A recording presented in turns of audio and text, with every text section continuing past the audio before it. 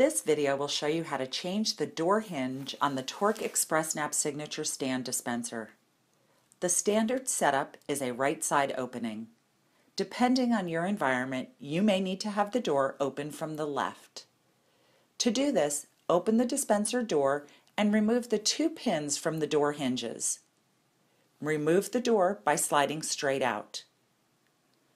Lay the door down on a flat surface with the door release latch on the left side and the door hinges on the right. Next, take a Phillips head screwdriver and remove the door release latch from the left side and the two door hinges from the right side. Reattach the door release latch on the right side of the dispenser lid and reattach the door hinges on the left side.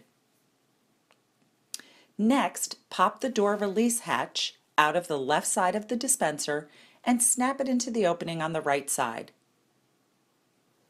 Line up the door and insert the pins. The door will now open from the left side.